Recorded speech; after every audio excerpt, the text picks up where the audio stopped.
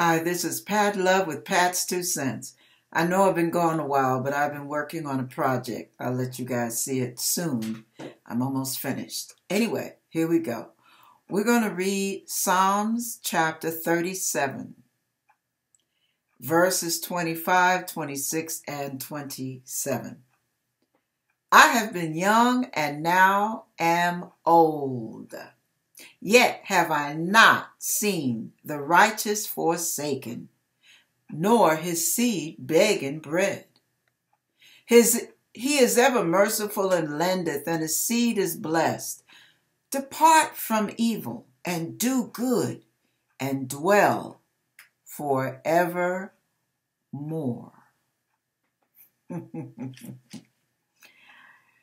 Wow. I think I'm supposed to read verse 28. For the Lord loveth judgment, and forsaketh not his saints. They are preserved forever, but the seed of the wicked shall be cut off. Okay, listen. This is Psalms 37. It's heavy duty, it's beautiful, it's encouraging, and sometimes we lose sight of the fact that we hold a special place in God's heart. God wants us to know that He is very much aware of what we're going through, what you're going through. He knows what's got you locked up, tied up in knots. He knows what's got you frustrated right now. He knows the things that are pulling at your flesh, that are pulling at your inclinations, that are pulling at your desires. He knows. He also sees you fighting the good fight of faith and doing whatever it takes to obey. He knows that too. So I want to tell you, whatever you invest in your righteousness for God will never come back void, will never come back empty-handed. God rewards righteousness. Let me read verse 29 to show you how He rewards. There's a part of our life, a certain segment of our life that God tells us to go in and repossess. And this is what it says, verse 29. The righteous shall inherit the land and dwell therein forever. In other words, there's a place for you. There's a certain purpose for your life. There's a certain reason for which you were born.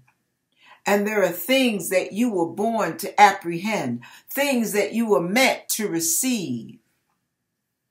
And God will bring those things into reach as your reward.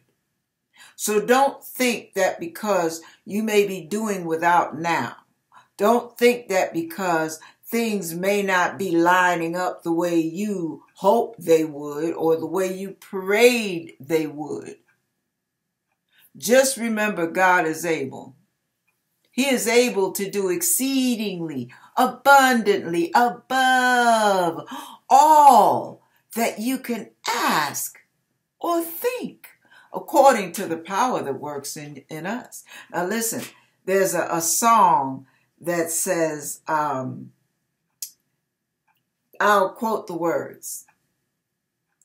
Like peering through a window blurred with rain, emotions run together in a flood of doubt and pain.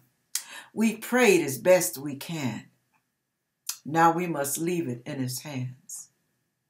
Yet I know when my eyes fail to see, He is able. And even though it seems impossible to me, He is able. And if He chooses not to move in the way we prayed He would, I'm confident He's working all together for my good.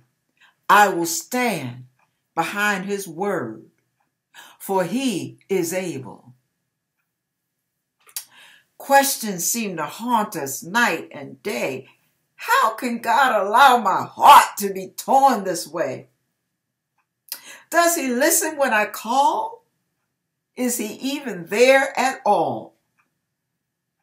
Yet I know when my eyes fail to see. He is able, and even though it seems impossible to me, he is able. And if he chooses not to move in the way we prayed he would, I'm confident he's working all together for my good. For I will stand behind his word, for he is able.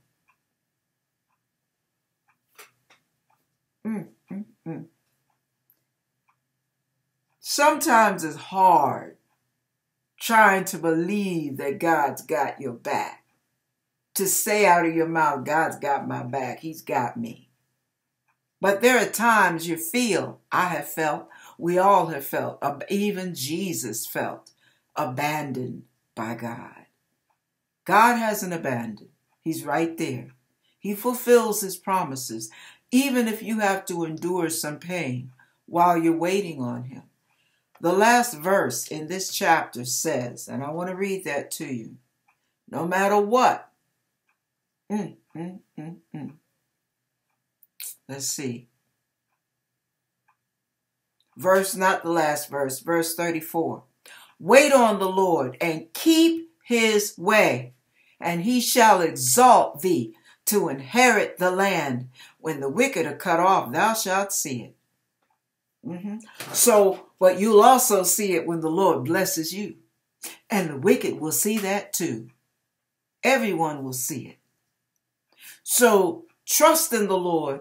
Wait on the Lord. Be of good courage. He shall strengthen thine heart. Wait, I say, on the Lord. He will never forsake thee. I'm throwing all kind of scripture together right now. He will never forsake you. He'll never leave you, nor will he forsake you. He's mindful of you now. He's mindful. He knows what's going on. But his wisdom, his ways are above our ways. His thoughts above our thoughts. Trust in that.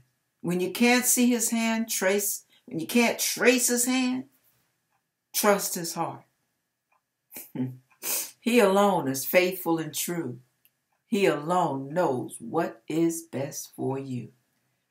Whew, God bless you.